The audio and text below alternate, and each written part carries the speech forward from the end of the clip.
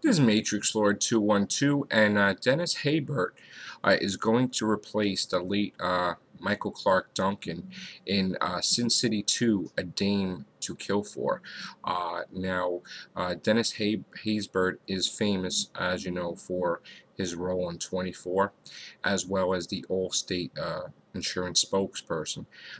It's really, really sad we lost Michael Clarke Duncan a few months ago, and he had so many different roles that I think I'm going to want to make in a video trying to chronologize how many pictures he's been in his career.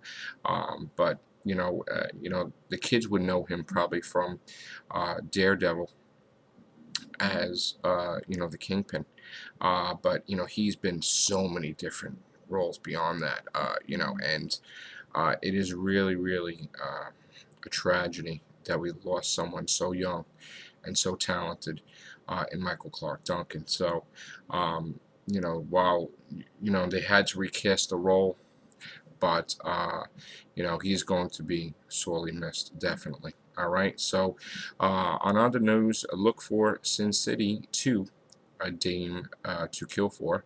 Probably I think it's either in 2013 or 2014. I gotta look at the release date, but Sin City continues. So talk to you later. Bye for now.